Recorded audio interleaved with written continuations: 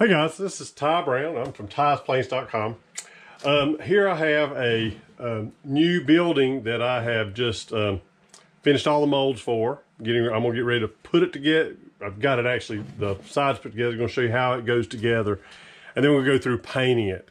This is built in 120.3 scale.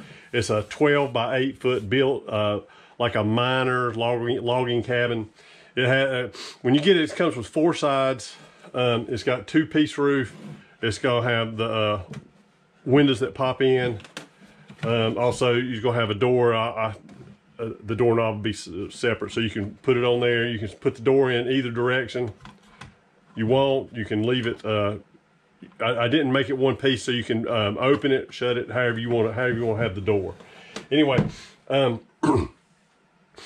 It's got all the detail molded into it. This thing goes together really easy. The biggest thing you're gonna have to do to it is paint it. I do mainly indoor.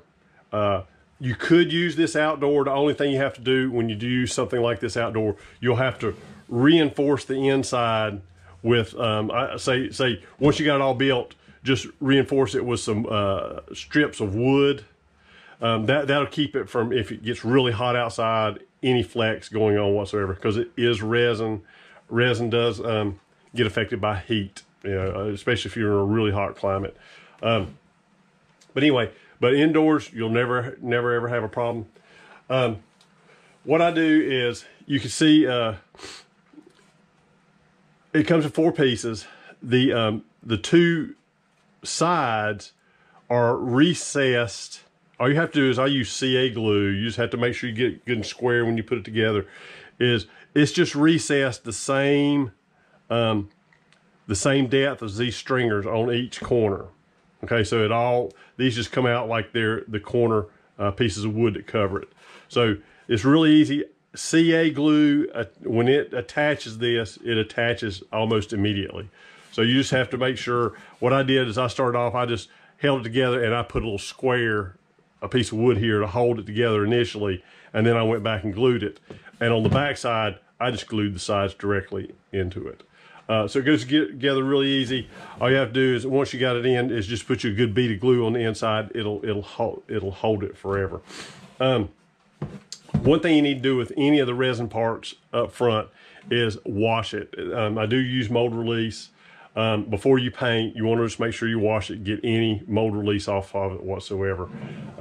I just use like Grease Lightning, something like that. You don't want to use real hot water. Like I said, these things, these are thick enough that warm to hot water is not going to bother it. But the smaller pieces, you don't want to use real hot water on it. What I'm going to do is, I'm going to get it ready. I'm going to go ahead and wash these other pieces I hadn't done yet. And we'll go through the showing how it's painted. So we'll get that done, and we'll be right back.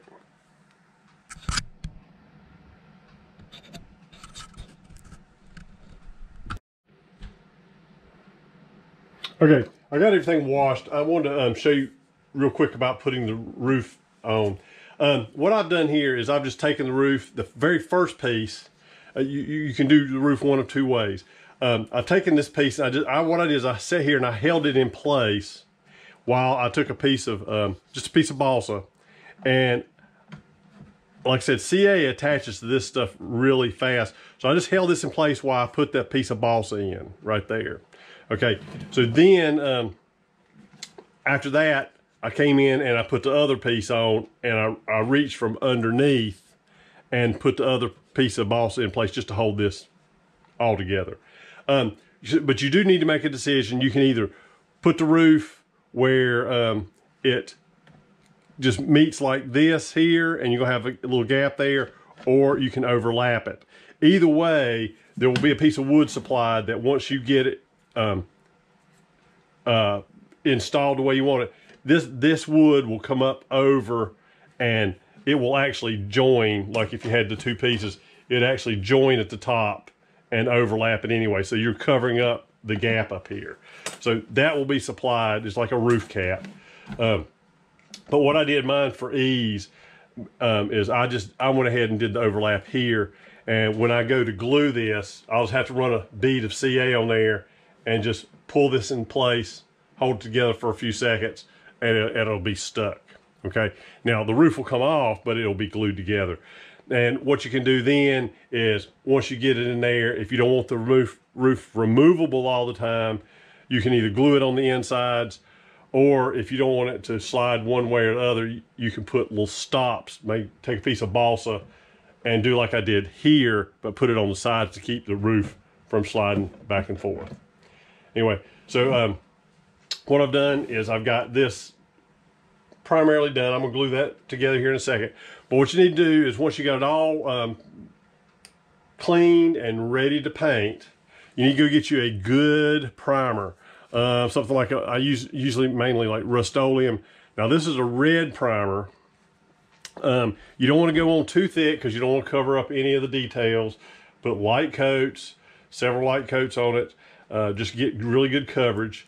I'm going to probably, if I had a black, I'd probably paint it in black because it'll help bring out the details later. So, but I have this on hand. I'll probably go ahead and paint this whole thing, let it sit overnight so it'll get good and dry before I start adding other stuff.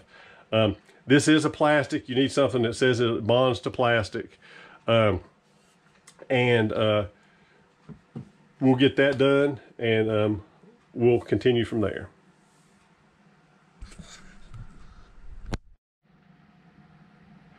Okay guys, I'm back. I'm gonna show you the steps I've gone through to paint this. I did prime the whole thing in the the red primer. Flat red primer from Rust-Oleum.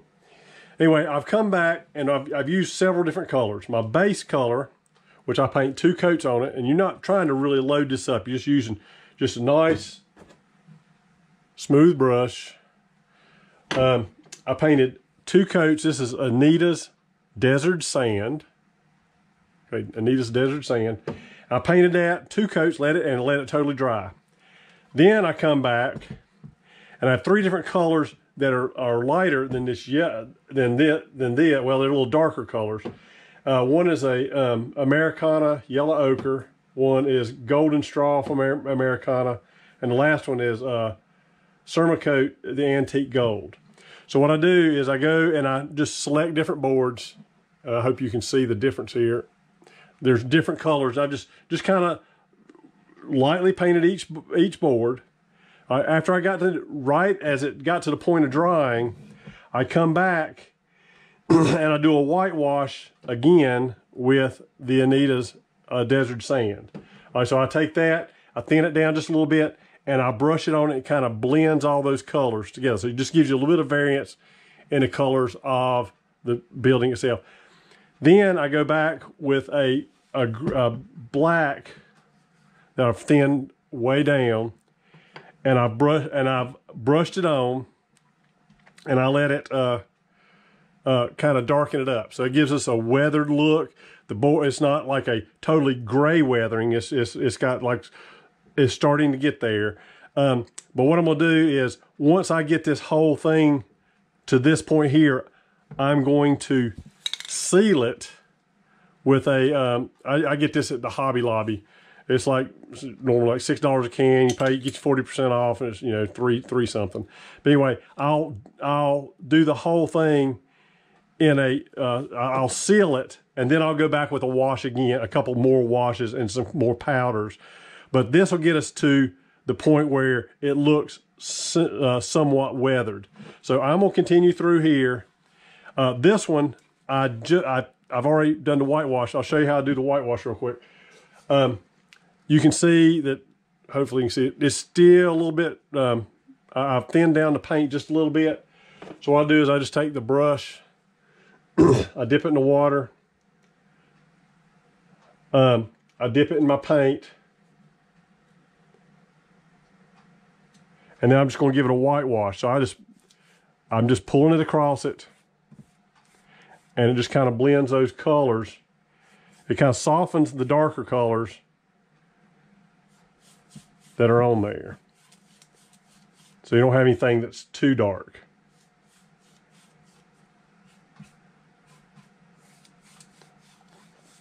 So I know you can, I can see it. I don't know if you can or not, but the colors like that antique gold is a little darker, but this kind of thins it down. And when we get to starting to add the weathering colors to, or the washes to it, it'll kind of make them blend in better. But it gives you a more varying color. But like I said, all these are just, I randomly paint boards. I paint the recessed boards and the slats that go on top, just different colors. So now I still have this one to do, and I'll go ahead and paint these the different colors. I'll let all this dry, and then I'll go and put my wash on there. So let me get this finished up to that point, and I'll be back.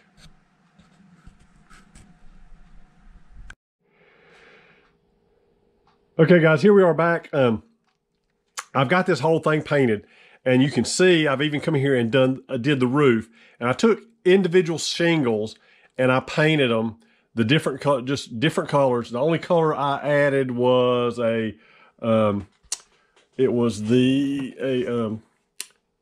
Cermacoat Raw Sienna. That's the darker color on here, because your shingles will weather differently. So I went ahead and went through there, and you can see that I have painted them all, and then I whitewashed them with the desert sand. So we've got the whole building done around. You see the different colors on it. Now we're going to come back and we're going to put the dark wash on it like this. I'm even going to do the roof. So we're going to dark wash the whole thing. We're going to let it dry. Then I'm going to seal it, and then we'll come back with the powders and finish the building up. I do have the windows started painting. I'll probably put the windows in and before I start putting before I seal the whole thing. I just want to kind of make it all look the same. So what I'm gonna do is I'm gonna go ahead and I'm going to, like I said, get the windows painted, get them installed. I'm not gonna put the clear glass on the back of them yet, but I'll go ahead and get them installed so we can get them painted the same colors as everything else. But I think it's coming along pretty good. You may be able to see in this a little bit better, the different colors that you get across here with you painting those individual boards before you whitewash it. So I think it's looking pretty good. We'll get this all in the dark wash, and we'll be back.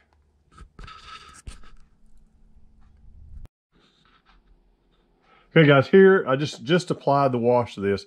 This is the first of several. I'll probably seal it after this one dries. You can see, let's see here. Let me see if I can turn this around. I got the side done. Oh, I got it all done all the way around. You just have to make sure that you coat the whole thing when you do it, not just part of it. You need to make sure you get the whole thing done so it will it'll look even. You can go by and look at little places you may have missed. You have to catch it all, or it won't dry evenly. You want to make sure while it's wet that you've hit every piece, got every nook and cranny, anything like that. So anyway, I'll finish this up, let this dry out, and then we'll move along from there. You can see it's really toned down the roof. That wash itself is some being bright. It's really toned it down. Kind of blended the colors together. We'll do some more washes up there to darken it up and to make it blend better. All right, we'll be back.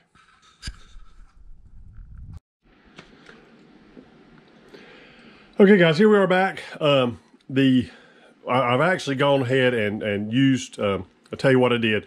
This, I haven't done this side yet. This is what it looked like after the wash, and then I gave it a dull coat with the that Tester's dull coat that I told you I was going to do. So it's all been sealed. What I've done since then, I have gone through, and there, my door just fell in.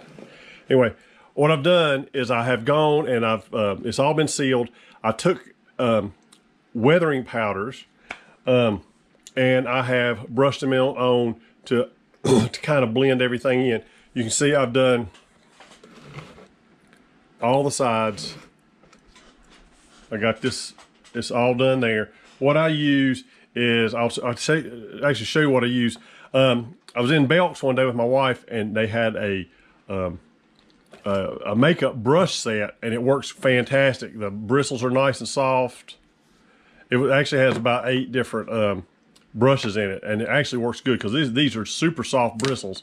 And what I use is I have a tray here. It's got a bunch of different chalks in it.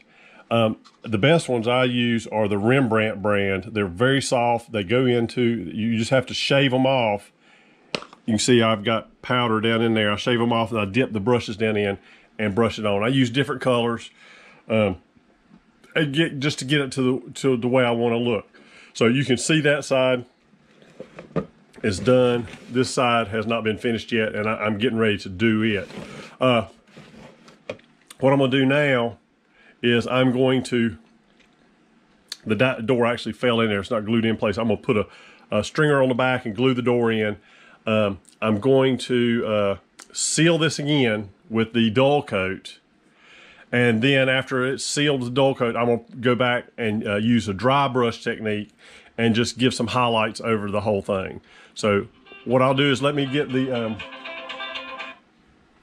this dull coated again, or I'll get the other side of the roof done, get it dull coated, and then we'll finish this model up.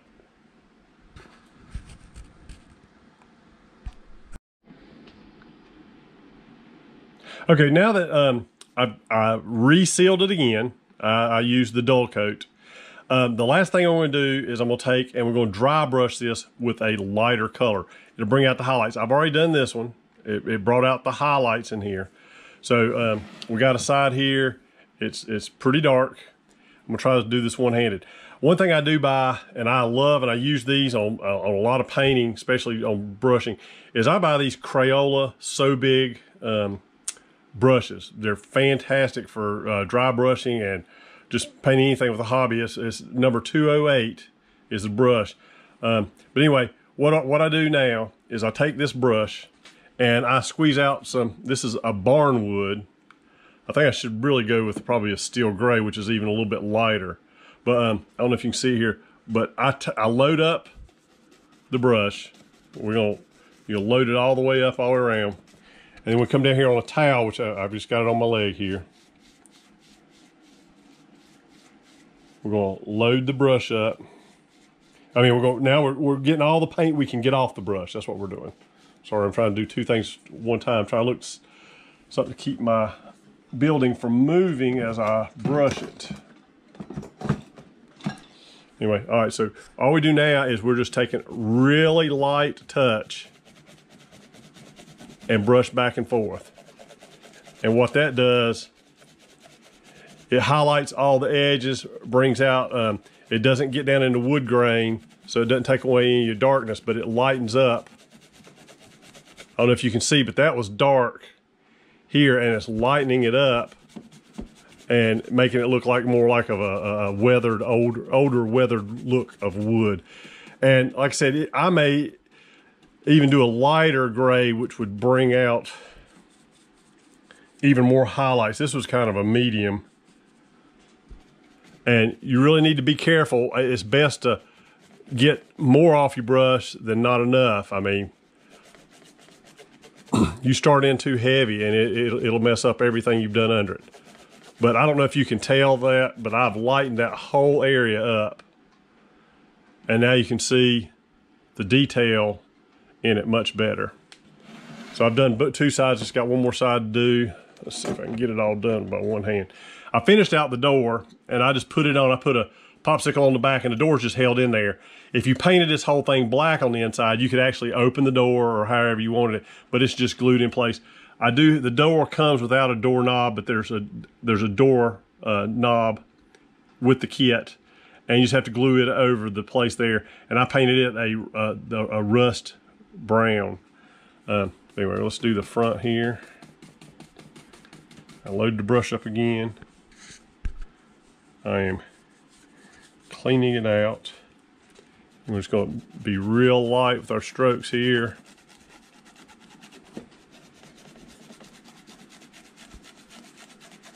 And that just makes all the detail of it pop. I do it easy on the door because it's not held in too tight.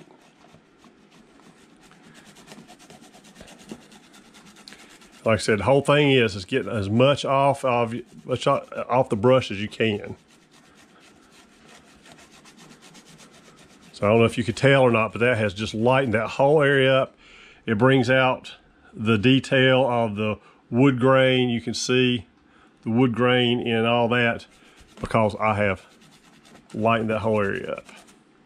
All right, so now all I gotta do is do the roof and we will be finished. I do have a smokestack that will be able to put out the side of it. It'll actually come out and go up. I did not, I got so busy doing this, trying to finish this building up, I did not install it, but it will be included with the kit. You could put it anywhere you want, up front, back, or even in the back. But it's a 90-degree smokestack that comes out. If you prefer, I do have one that'd be a vertical one. But anyway, I'm gonna get this finished up, and that's pretty much everything. The only other thing you could do is if you want, you can put window material on the back side to make the windows look, like there's a true window in there. I usually buy mine at Hobby Lobby or somewhere like that. But anyway, so that's the building. It's all together. Just got, like I said, just a couple more highlights on it. But anyway, I'm Ty Brown. I'm from, like I said, TysPlanes.com. I'll have this kit on there available soon. And feel free to, my email address and phone numbers both on the web, on that website, TysPlanes.com. So thank you very much.